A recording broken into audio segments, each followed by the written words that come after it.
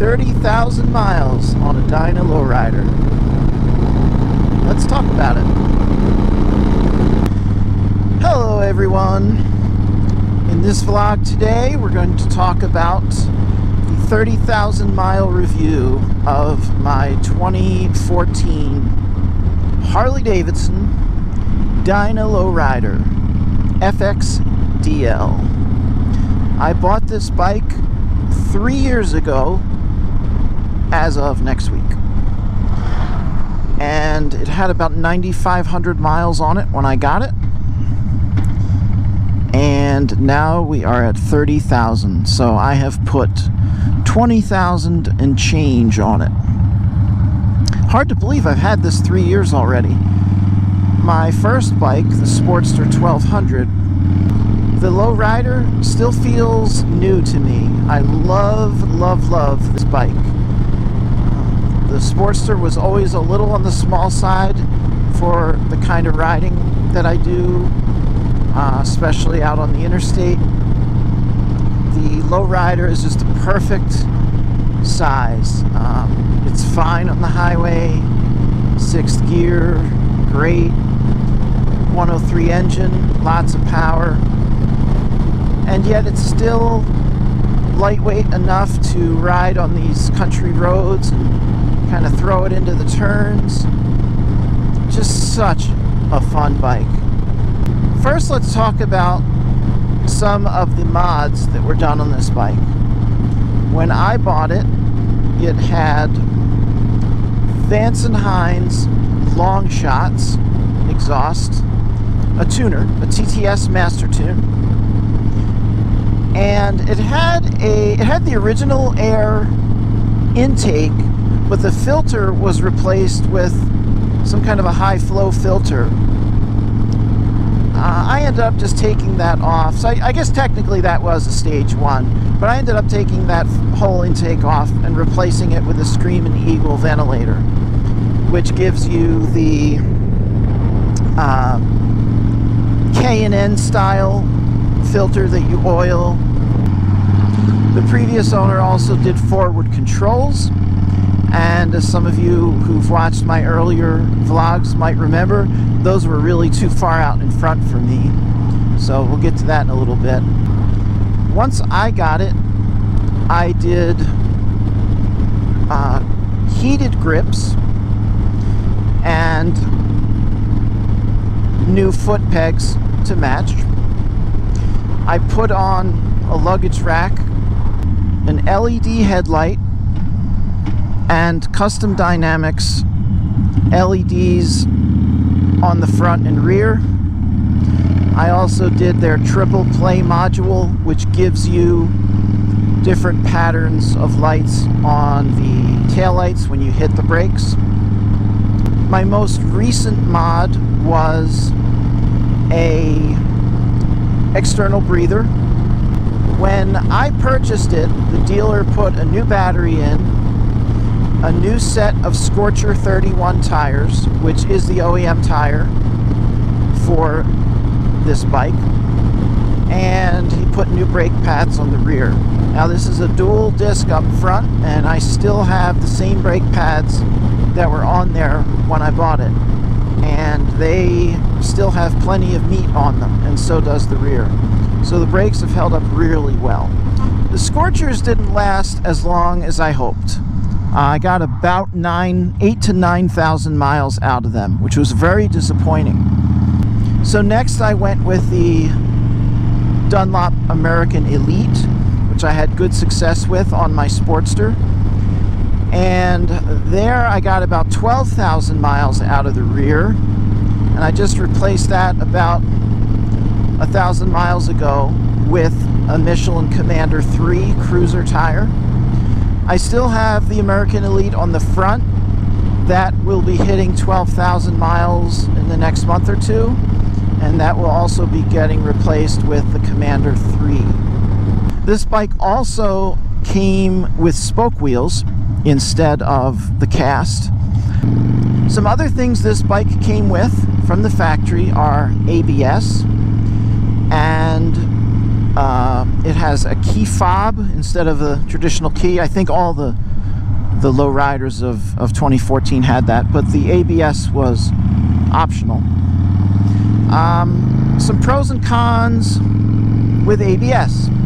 Obviously, it's ABS. It's going to protect you more in a panic braking situation.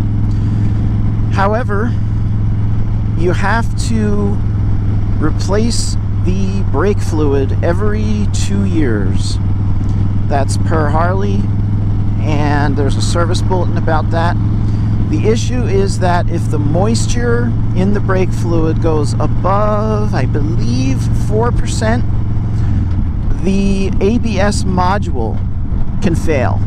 And there's some horror stories on that. Supposedly the 2014s are better than some of the earlier years, but it's still a problem. The other problem is if you have to take off your caliper or service the brake system such that it's exposed to air, you absolutely do have to take it to a dealer. They have to use a tool which will actuate the ABS module and purge that air out. Now, I have done 2 brake fluid swaps on this bike, front and rear, so far. I did not go to the dealer either time. What I did was I did a traditional brake bleed until fresh brake fluid was coming out, did not introduce any air into the system, and then I took the bike out on a wet day, just going down my road about 15 miles an hour, and engaged the ABS. Very simple. Just squeeze that lever hard and it will engage. And the bike just continues to go in a straight line. That's the whole point of ABS.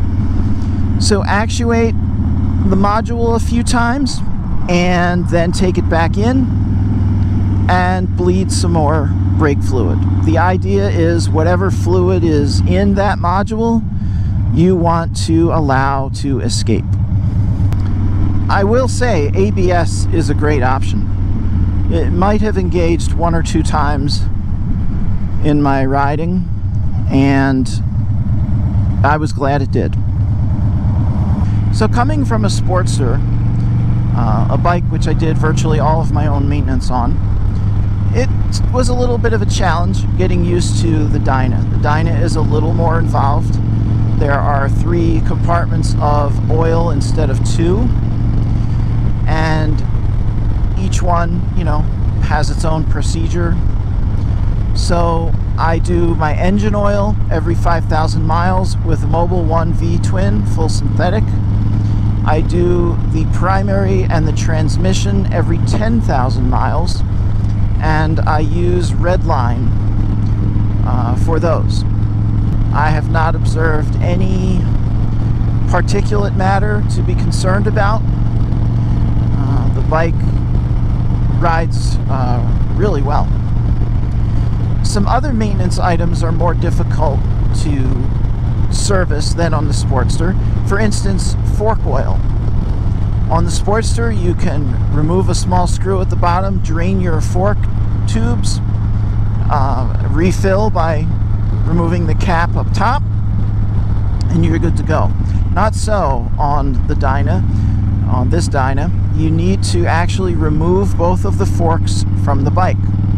And so that's pretty involved. You have to take off the wheel, the fender, you know, all that stuff, the brake calipers, everything has to come out. You get the forks out, turn them upside down to drain them, and to refill them, you have to use a specialized tool to measure the distance from the top of the fork tube to the fluid level. So it is a more involved process. It's not something that you have to do often. I believe that's a 50,000 mile interval. But the reason I did it was I was having a noise in my front forks, which at the end of the day just turned out to be low fluid. I don't know why it would have low fluid. But while I was at it, I decided to replace the stock springs with a pair of progressive springs. They're nothing fancy. I think they were $100.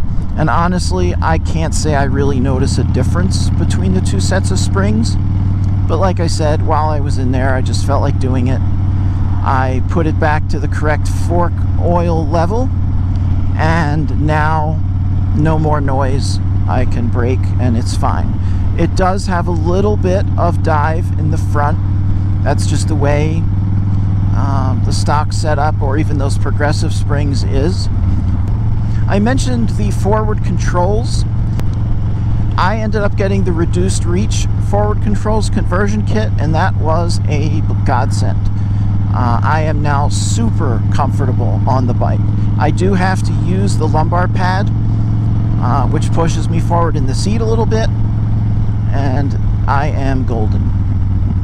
So one thing on the FXDL that's different from the other Dynas is the main switch is on the left side of the bike between the two jugs.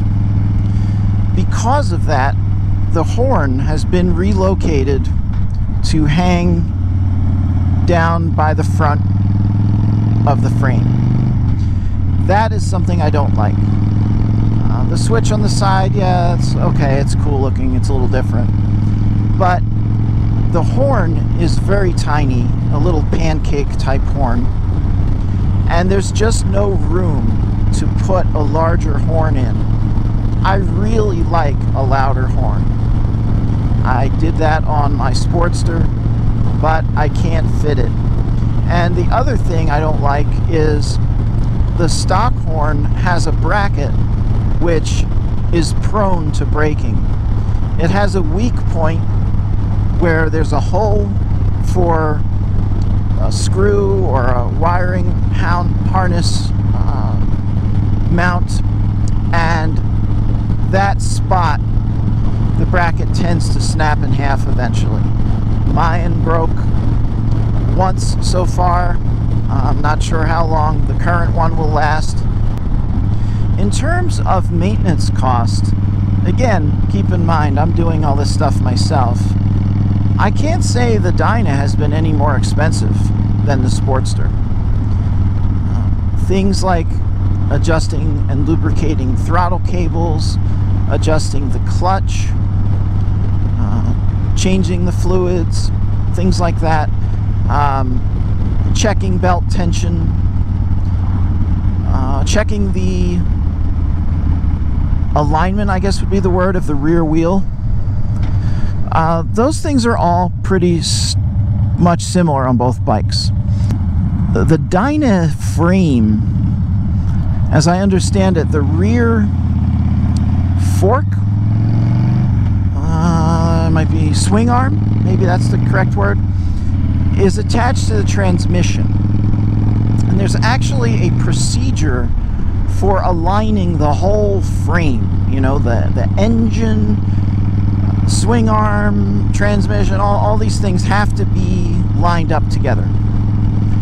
I've never done it. I haven't suspected a problem. Maybe one day I will need to do that, or I'll at least check it. That's something unique to the Dyna that I didn't have on my previous bike. Another thing that's a potential problem that some people have is the motor mounts wearing out prematurely. Now, they're not the greatest design as I understand it, but as far as I can tell, at 30,000 miles, mine are fine. There are different things you can check, clearances, and also when they go bad, you start getting vibration issues. I don't have any of those things, so I'm certainly happy about that. There are aftermarket mounts that are a little better, and there are some that are way better, but about $400 or $500. I won't be doing anything like that. But if the OEM ones need to be replaced, I'll probably look at an aftermarket one that maybe is a little longer lasting. I haven't had any big surprises with this bike that were bad, you know, things that went wrong. So I'm very happy with that. I feel like I know it well after 3 years, and it just feels like it's broken in, man. I haven't really had to adjust the clutch much at all. It has great acceleration. It just really feels great riding it. Another issue people have had is with wheel bearings going bad. And some people have had wheel bearings go bad at really low miles, like 10,000 or something crazy like that. When I did my rear tire, about 28,000 miles or so, the rear bearings were beautiful. Smooth, quiet, no issues whatsoever. I'll be curious to see how the fronts are when I do those soon. I did pick up a set of bearings just in case, but if they aren't needed this time around, then maybe next time. But I haven't had any of the issues that some people have reported having with this bike, and I'm very glad for that. My riding is mostly this kind of riding you see right here, 40 to 60 miles an hour on country roads. Sometimes it can be very curvy. I do go up and down mountains a fair amount of time. I do get on the interstate probably about 20% of the time, but I will accelerate hard, rarely, you know, on occasion. But for the most part, I ride it in a moderately spirited fashion. Certainly not like a granny. And I just feel like it has really been great. I don't know what the realistic expectancy is in terms of miles before I would have to be concerned about things inside the engine. My understanding is the compensator on the 2014 models is a new design, which is better than the several previous designs that caused people a lot of trouble. The tensioner on this version of the twin cam is also much improved over previous versions. One thing people have an issue with Harleys is the stock seat and stock suspension, rear suspension. And I have to say, this has worked out pretty well for me. I am typically not on my bike for longer than 2 hours on a given ride. And at 2 hours, I'm ready to get off.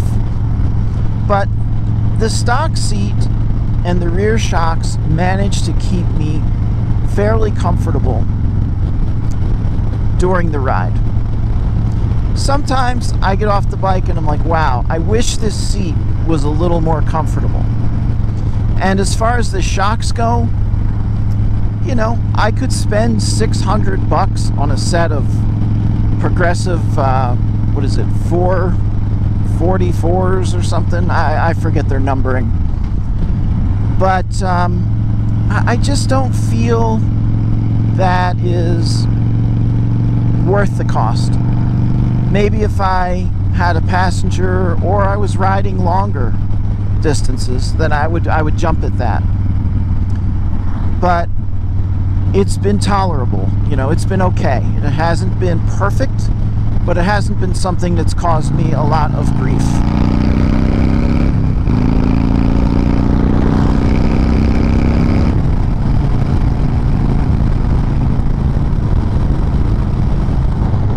As stated, no issue with giddy up and go. None whatsoever. So I think I've mentioned everything that stuck out in my mind as potential issues and what my experience has been like at 30,000 miles. There's some things I did to the bike myself just for the heck of it. I did have saddlebags on here at one time, which I removed. Good riddance to those. But in doing that, I did the Harley turn signal relocation on the back so that they are now located on the fender. And that worked out okay.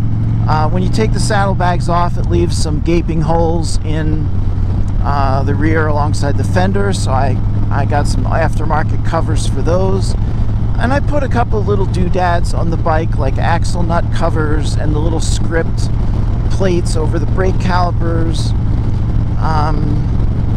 windshield, which is kind of an essential for me. All in all, it's just a really beautiful looking bike. I love chrome. I love keeping it nice and clean and taking it out for a ride, and I get lots of compliments on it. There's really nothing about this bike that I would say is a big disappointment or anything like that. I'm so glad that I purchased it. Even though there's a lot of garage queens out there with very low miles, a well-maintained Dyna, or really any Harley with a twin cam that's got 30,000 miles on it, still has a lot of life in it. So that is for sure. On the interstate, 75 miles an hour, 6th gear, and it's doing about 2,900 RPM. Nice and planted. Engine's purring. When I'd pass a truck on my Sportster, man, I'd get buffeted with wind and have to hang onto those handlebars. But this thing doesn't even flinch. Definitely a more enjoyable ride on the interstate. For a 7-year-old bike, no worse for wear, man. Just a real looker. You can see some of the add-ons that were done. The exhaust, the intake, the windshield, the little fork bag, slipstream collection, pedals, front and back, grips, same thing. These are heated. Stock seat with lumbar pad. Little cover for where the turn signals used to come out. Axle covers. Strip.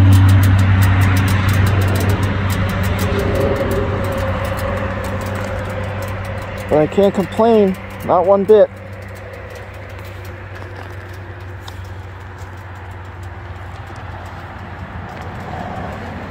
Turn signal reload kit.